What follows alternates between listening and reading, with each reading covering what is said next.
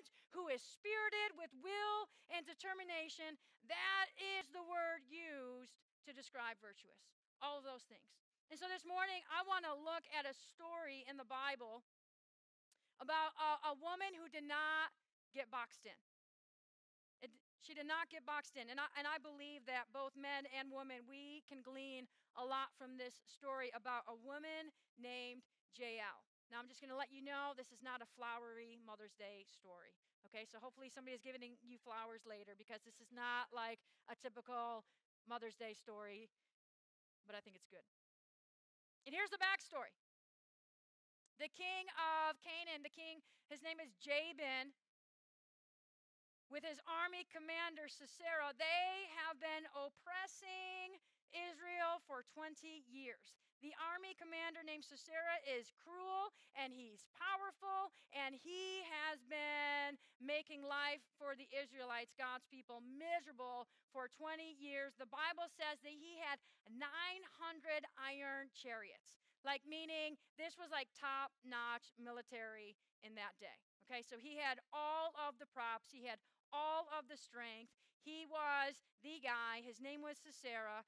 And the Israelites have been in this like vicious circle where they would have a judge, and then something would happen and they would walk away from the Lord, and then they'd cry out to God, we need help, or the judge would die and we need help. So the Israelites are at this point. They've been tormented for 20 years.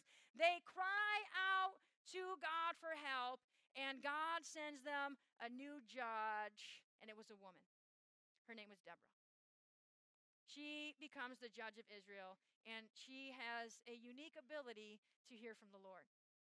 And so she goes to her own army commander named, I say Barak. You might say Barak. I say Barak because I'm from Rochester. And I was in Atlanta this week, and this lady kept trying to pronounce her name to me. I think it was Lana, but I kept saying Lana.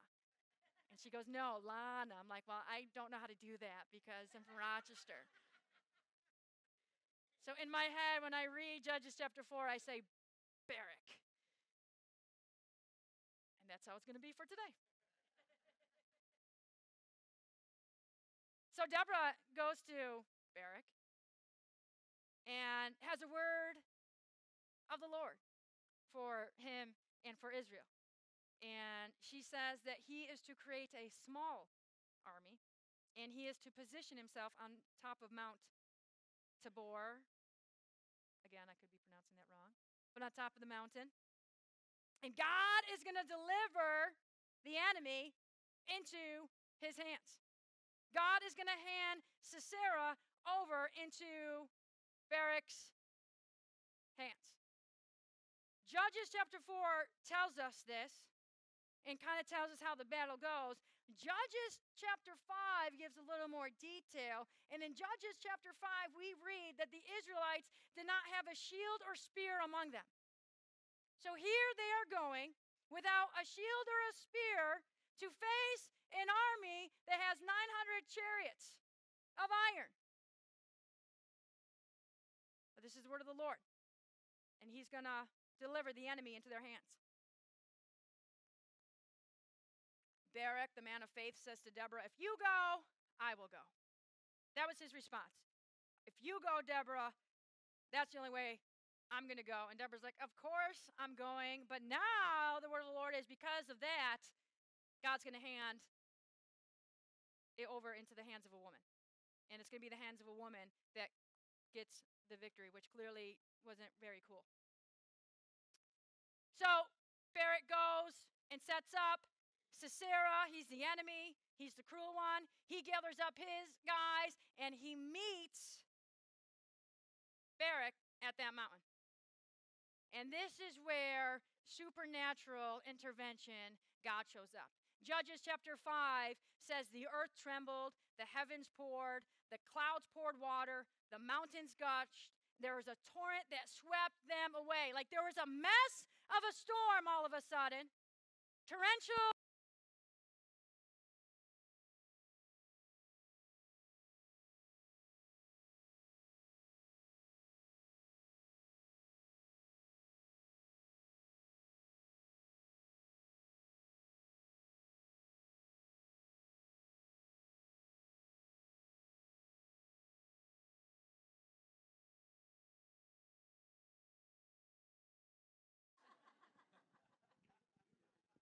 back? Hello? I'm muted. It's red. My pack is red. Well, someone didn't do their job this week. Praise the Lord. I am loud and in charge. Jimmy, who's in charge of batteries? I don't know. I really don't know.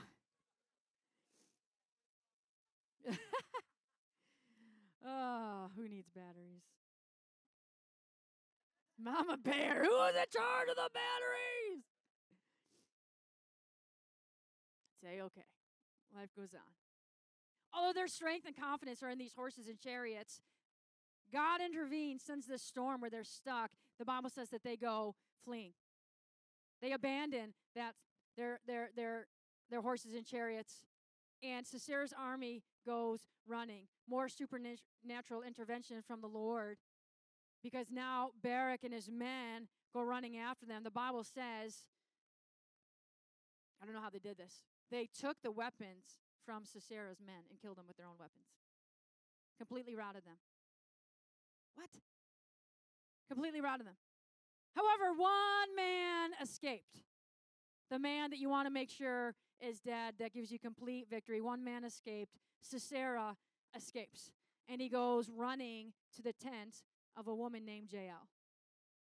Now, Jael comes across very hospitable and welcomes him in and says, here, have some milk. You must be tired.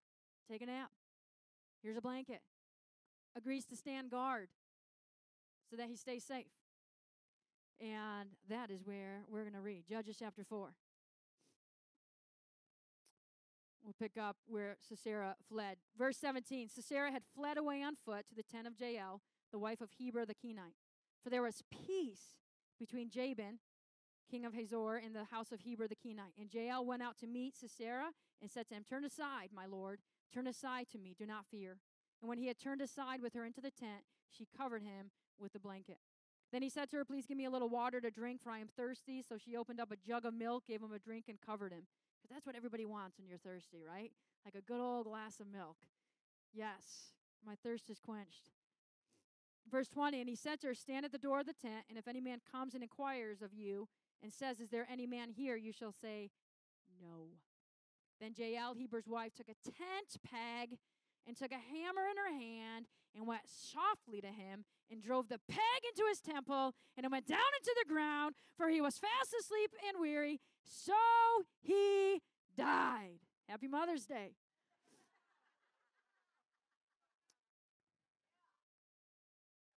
Hope you get flowers somewhere else. And then as Barak pursued Sisera, Jael came out to meet him and said to him, come, I will show you the man whom you seek. And when he went into her tent, there lay Sisera, dead with the peg in his temple. Talk about show and tell. So on that day, God subdued Jabin, king of Canaan, in the presence of the children of Israel. And that is the story of Jael. What a woman. My hero. It's interesting because the Bible says that she's the wife of a particular man, and that particular man was friendly with the enemy king. They were allies. They were friends. They were at peace with each other, which is my guess why Sisera even went to that tent to begin with, because he knew this is a buddy of mine. This is a safe place to hang out. It's also interesting, though, that Jael's husband, being a Kenite, had ties of loyalty with the Israelites, with God's people, because they were descendants of Moses' father-in-law. So Jael and her husband were related by marriage to Moses. And yet earlier in Judges chapter 4, it tells us that, this is very interesting, we might get to later, very interesting though, that it says that Heber, Jael's husband, had separated himself from those ties.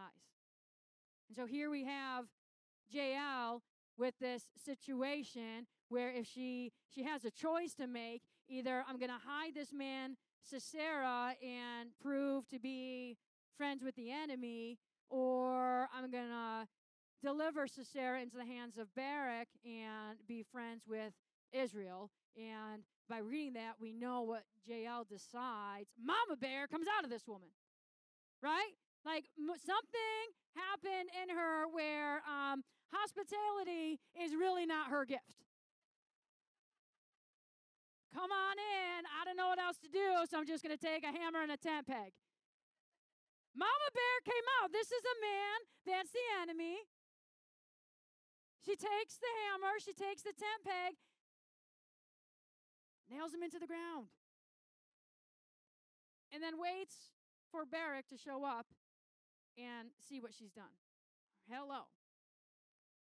I think there's some things we can glean from what Jael did. First and foremost, let's ask ourselves the question, what are you going to do when the enemy comes to your doorstep? What are you going to do when the enemy comes to your doorstep? Sisera came right to her house, right to where she lived. I mean, she could have tucked him in and had breakfast waiting for him in the morning. She could have just walked away. This isn't my problem. I'm not trained or equipped to deal with this. There's others that are more qualified than me. I just don't want to deal with this. She could have left the situation in somebody else's hands. What are you going to do when the enemy comes right to your doorstep? God blessed them.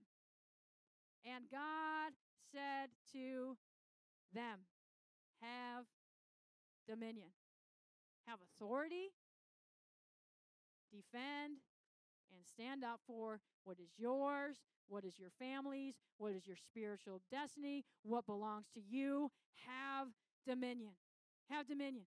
There's a story in 2 Kings chapter 4 about the Shunammite woman. Now, she has always wanted to have a child, and she's not having a child. And the prophet Elisha comes through her town, and she begins just serving the prophet, so much so that they make a room in her house for the man of God, Elisha, that anytime he comes through, we have a place for you to stay. While he's in town, he prophesies over this lady who wants a baby so bad and says, you are going to get pregnant. She goes, please do not say that. That is too hard for me to deal with. I've never been pregnant. He prophesies over her. Guess what happens? She gets pregnant. She has a baby. She raises her child. However, at a stage in his young life, death comes to her doorstep. Death comes right to her doorstep. Her child that she had waited for forever dies on her lap, New Testament. Dies on her lap. And the Bible says this in 2 Kings. She went up and laid him on the bed of the man of God and shut the door behind him and went out. That's what she did. Well, she went out, and guess what else came out? Mama Bear came out. This woman went into like uncommon faith mode. Mama Bear faith, where something in her rose up and said, this is not over.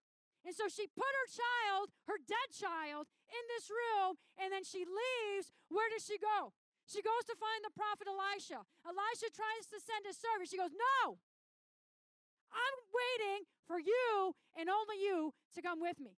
In fact, before she left, she starts getting ready, and her husband says, where are you going? What is her response? It is well. Say, what? It is not well. Your child just died on your lap. And she prophesied over her situation, it is well.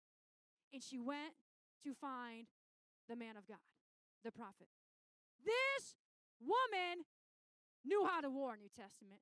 She refused to be denied. She refused to give in to the enemy. She refused to let hell have her family. She refused to quit. She refused to give up on what she believed God had spoken to her. Her son lived because of that faith.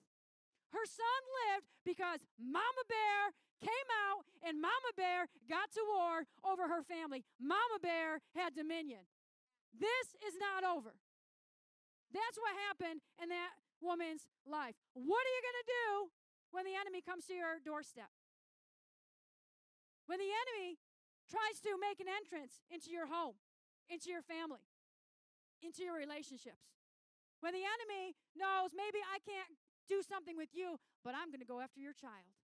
What are you going to do? Jael could have said,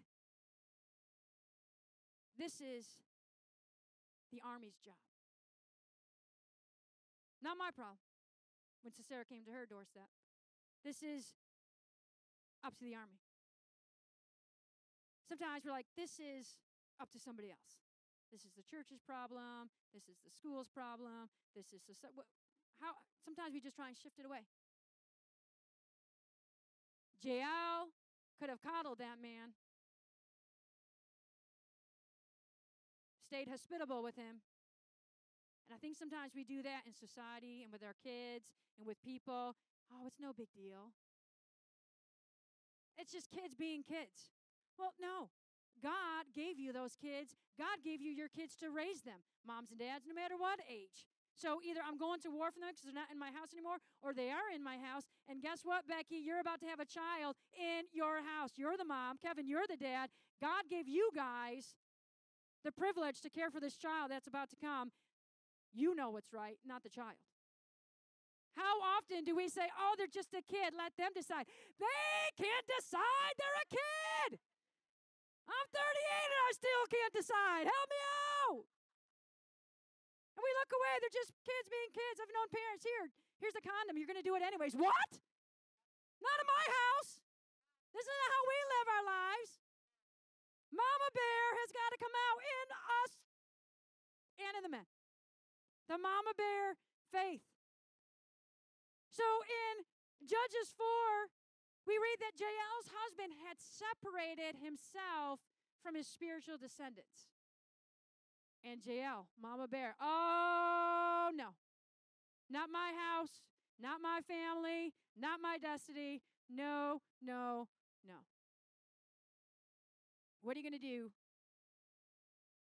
when the enemy comes to your doorstep?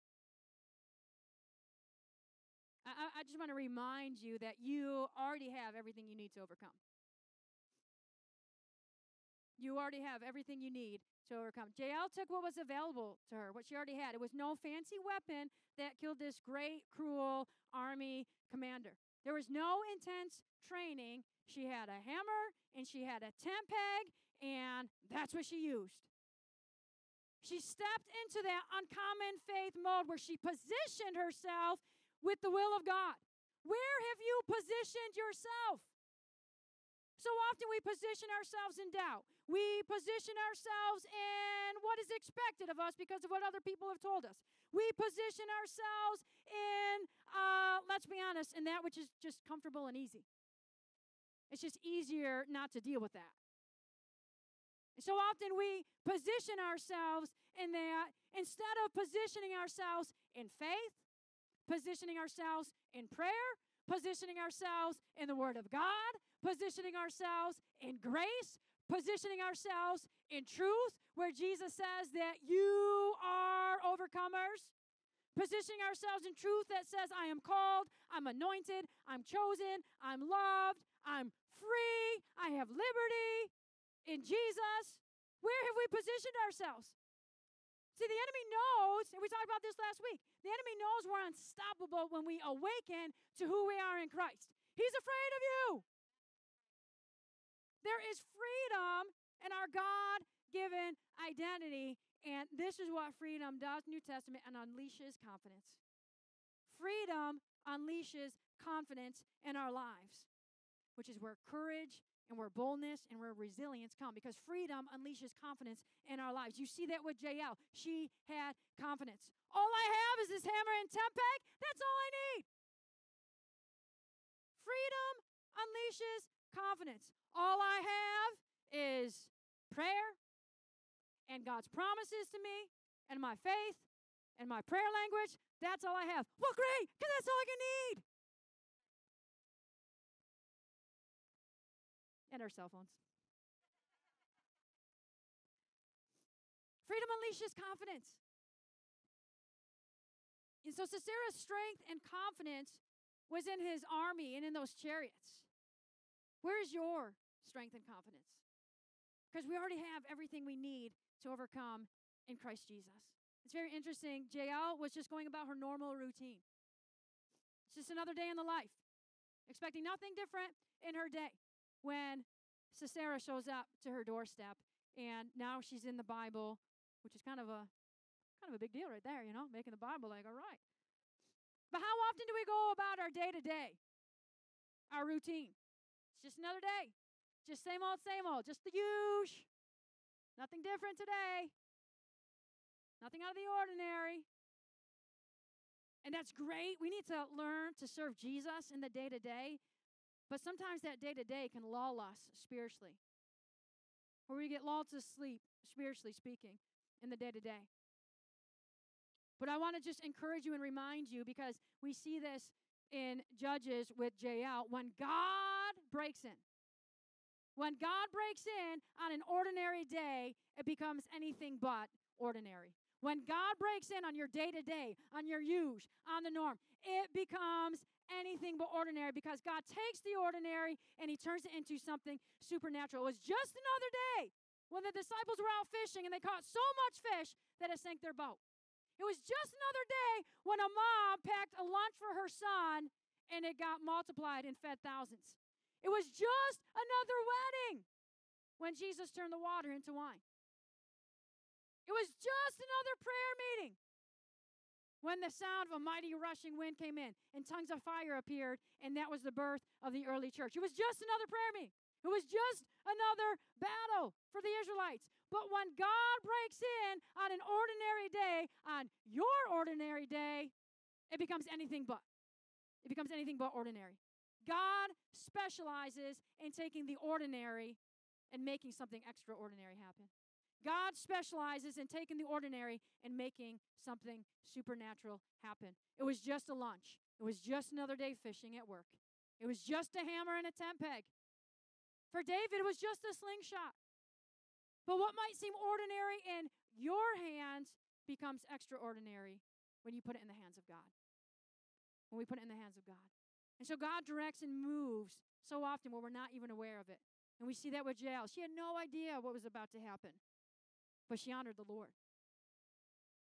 I found it very kind of cool. The other day, I was in Atlanta this past week, and I was coming home, and I sat next to this lady who was really friendly and talkative. And then we'd have, how it's like you talk, and then you kind of have your batches of silence. So I had my iPad out just to work on some notes for today. But I had brought a book with me in case I had time to read. And for whatever reason, I took it out of my bag before the plane took off. So I want to have to bend over and try and follow, And I knew, I want to have time to read it, but I got it out anyways. I honestly have no idea why I took the book out. No idea. Book out. No idea. Take the book out, put it in the sleeve in front of me. Maybe halfway through the plane ride, this woman next to me starts talking about how she's a dentist, but she also teaches yoga. And she goes, "Oh, that's a very interesting title of your book right there." It was a book on breaking free from guilt and condemnation. She goes, "That's a very interesting title right there. We talk about that in my yoga meditation." And I was like, "Oh, well, I think that guilt and condemnation are not from Jesus." And we start talking. And so I'm like, "Here." So I grab the book and just show it to her to kind of flip through. I'm like, one of my college president wrote this book. He was a missionary. So I'm kind of just sharing with her the story. She's flipping through, and she goes, "I'm going to take a picture of the title so I can look this book up later on." I'm like, "Take the book." "Are you serious?" "Yeah, take the book." So now I feel like a really awesome Christian. I just gave a book away. And I can tell you that I did that. But later on, I'm like, "Holy Moses, Jesus, what did you just do? Why did I take the book out? I don't know. But an ordinary day for me, no big deal. All of a sudden, I given this woman some Jesus to take home with her. Just an ordinary day. And how God breaks through and uses even our ordinary days. It's just an ordinary day. No big deal until God breaks in. I'm just taking my kid to youth group again. I'm just praying for my coworker. I'm just baking cookies for the neighbor next door. I'm just being kind to the cashier because that's what I should do. I'm just reading my picture Bible to my kid before they go to bed because this is what we do every single night. It's just another day. But your just another day when God breaks in, God shows up. He takes that and he does the extraordinary and he does the supernatural on our ordinary days. And it's not just ordinary days that God uses, it's ordinary people. It's ordinary people. So in the story of Jael, we learned that victory came for Israel through an unexpected source, a woman, in an unexpected way. And in our lives, victory often comes through unexpected sources in unexpected ways. So Deborah said victory was going to come through a woman. And as you're reading that in early Judges, you just kind of automatically think it's going to be Deborah. She's going to be the one that gets the credit. She's the judge. She's the prophetess. She's the one with clout. And here is Jael. She's really nothing. There's nothing to say about her. She's just home tending the tent.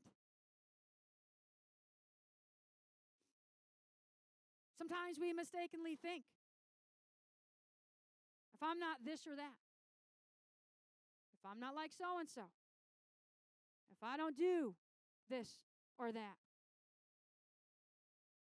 And how often we have to be reminded with Jesus, it has nothing to do with you and your ability. It has to do with your availability. I'm willing, I'm obedient, I desire to honor Jesus because our highest motive should be to always honor God in what we do. So here's Jael. She has her priorities straight. She goes against her husband. She goes against the enemy. She goes against all of that to honor God. And God uses that obedience. In fact, Deborah writes about her in the next chapter and says, most blessed among women is Jael. Only other person that's said about in the Bible, most blessed among women, is Mary, the mother of Jesus. Only other time. She obeyed. She honored Jesus. And victory comes through unexpected sources and in unexpected ways. And it came for the Israelites through this unarmed woman against the enemy. Let me end with 1 Corinthians chapter 1, verse 27. But God has chosen the foolish things of the world to put to shame the wise. And God has chosen the weak things of the world to put to shame the things which are mighty. And the base things of the world and the things which are despised, God has chosen. And the things which are not, to bring to nothing the things that are, that no flesh should glory in his presence. Because it's not about me. It's about Jesus. It's about giving Jesus honor. It's about Jesus being glorified. So guess what? He uses the marginalized. He uses the weak. He uses the foolish. He uses things that everybody else is like, what is going on over here? Because he gets the glory. And he uses us. I find myself in that passage a lot like, thank you, Jesus, you used the idiots. All right, here we go. He uses us to reveal his glory and to accomplish his plans. And so often, you might find yourself saying, well, who am I? I'm a nobody. Well, I'm a nobody, but I've also been created in the likeness and image of God, and I've been created with a plan, a purpose, and a destiny. God gave you value. And so we're same, and yet we're different. We're different and yet the same. But he gave you value, and he created you to add expression and to add flavor. And freedom unleashes that confidence that I can be Laurie Bolton, who God has created me to be. You can be who God has created you to be. You can do what God has created you to do because of that freedom that he has given us. Freedom unleashes a confidence.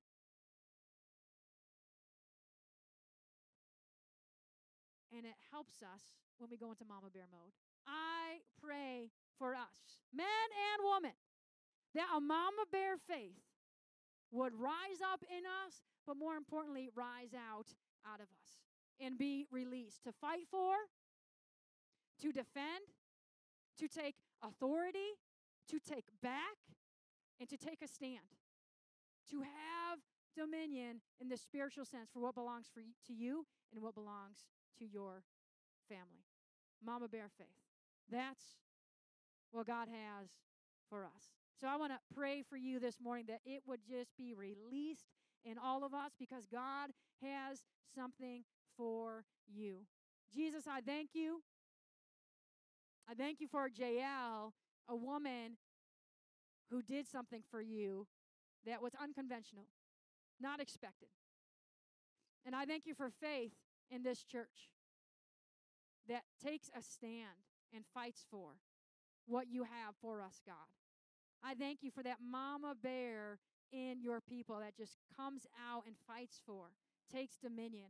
So I thank you for that, Jesus. I pray, Lord, that we will not stay in our comfort zones, but the things that are lying before us, we would go after them. And I thank you, Father, for each and every young person that's represented here today and in our church, and that we're going to be coming in contact with, the children being born into this church. We have mama bear faith over their lives, God, that we're not going to lose a single child to the enemy. I thank you for the kids who've been raised in this church. I thank you for the kids who are growing up in this church and are going to grow up in this church. And the world says one thing about them falling away. We thank you, Father. We are warring for their spiritual destinies. And so I thank you, Father, for men and women who are going to follow you all the days of their life. And I thank you for men and women who are going to spiritually go to war for their families. The young ones in the home still and the ones outside of the home. We thank you, Father, that they are not going to be lost. So just like that Shunammite woman said, oh, no, not happening here. We say not happening here. None being lost. Thank you, Father, that you have given us everything that we need. We love you. We worship you. We adore you. In your name we pray. Amen. Amen. Happy Mother's Day to all of our moms. If you need prayer this morning, please come up front. We have somebody who wants to pray with you, multiple somebodies who want to pray with you. And moms, just so you know, free coffee for you today in the Good Cup. Get it on your way out. We love you that much to give you free coffee. Have a great day.